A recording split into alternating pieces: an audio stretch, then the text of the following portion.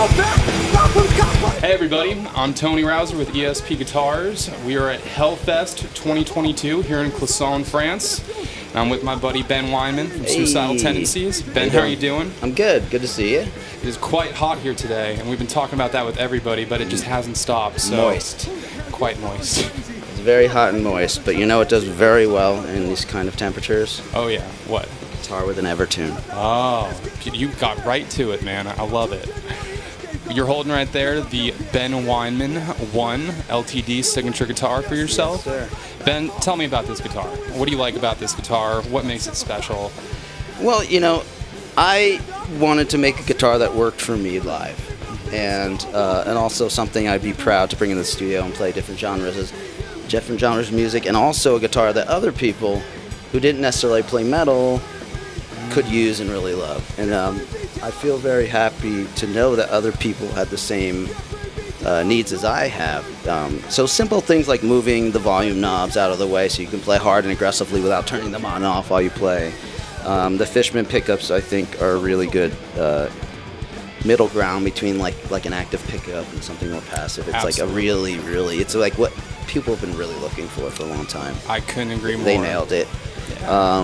And you got the two different voicings too, so That's you can go right. between Two the different active voicings. and passive. It's neck through, which is great. Again, Yeah. more stability. It's got the locking tuners, and then it's got this Evertune, which is like I think I'm one of the first guys to be using it. Really, You were the first guy to be using it. and I just knew it was for me when I heard about it. It's this technology is great. It's not mechanical, or it's not electronic. Exactly, It's yeah. not, you know, it's just all springs and. Yeah, tension. Tension loaded. It's very, very smart and Very consistent. But on my way home from our last tour from Spain, my guitars got lost. They didn't show up for a week. When I opened the case, took the guitar out, it was perfectly in tune. I don't know where that thing went, you know? Yeah, so you know, it fits my needs great. It's also semi-hollow. Yeah. Which a lot of people are surprised. But the combination of like wood, a lot of real estate gets taken out of the guitar for the Evertune, like all this steel, all this metal. Yeah. So, but for some reason, the combination of the wood, metal, and then hollow body together makes a very, very unique, awesome tone. Absolutely. It's like a really good combination of air and different materials. Absolutely. So yeah, that's what I like about it. That's what other people like about it.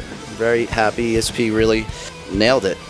Yeah, that Evertune bridge, I always talk about, you were the first person to bring that to us many years ago, almost probably like 9 or 10 years now. This guitar has been a very successful, great seller. Hasn't changed really, just, you know, you were ahead of the game with the design at the time, and it's funny to see, you know, the different kind of guitar trends that, you know, take some time to take effect, but the Evertune, you know, it's something that we started doing with you. And now it's grown into just a huge series of guitars. People love them. Good. A lot of people can't play guitar without them or don't want to. Yeah. So it's very interesting to see that kind of progression of things. But and I remember you coming in and telling us the story of you did a festival maybe in like Alabama or something. You left it on the stage, side stage in the sun all day. Yeah. And then you went and played the show that night and picked it up and it was perfectly in tune. So. Right. Last night I had a borrowed guitar because I didn't have my guitars and I didn't have an Evertune. Wow. And I'm not even used to having even a tuner on stage. So I went out in the crowd to like climb on the kids and all this stuff. And of course they're grabbing the guitar and all this stuff. And I get back on stage and it's completely out of tune. And I'm like, oh my God, I'm not used to that. Yeah. How's it playing in Suicidal Tendencies? It's kind of a dream come true. You know, I have these moments where as a jaded old guy, I have to stop and say, if I was 16, how would I feel right now, you know? Yeah. It could be anything, like hanging out with Metallica or playing these festivals or being in Suicidal Tendencies. It's those things I take for granted. I'm starting to try to really appreciate it. I remember sitting outside of my friend's house. He had a half pipe in his backyard. And I skated. And I didn't really know much metal, but these older kids were listening to Suicidal Tendencies. In skating, and you know, and Mike Muir, the singer, his brother's one of the original Z-Boys. He was pioneer in skateboarding. So the skaters always listened to Suicidal. So I started listening to it, and I remember literally flipping that tape in my Walkman back and forth so much that it started to wobble because the tape is actually getting worn down. Yeah, really wearing it out. And being like, these solos, wow, this is crazy. So I was a really big fan. It was a transitional band for me to get into heavy music and guitar. So when Mike called me, it was pretty cool. It's a pretty cool thing. And so I'm playing music I love and something I'm passionate about. So I'm happy.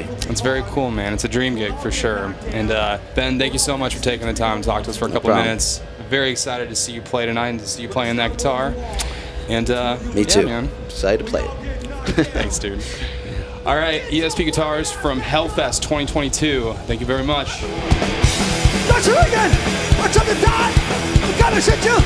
Get it right. The right in heaven. Need the point. Do it back. The juice shot. Right in heaven. The juice shot. Right in heaven. Get it now. Push it in. I try the pole. I try the devil.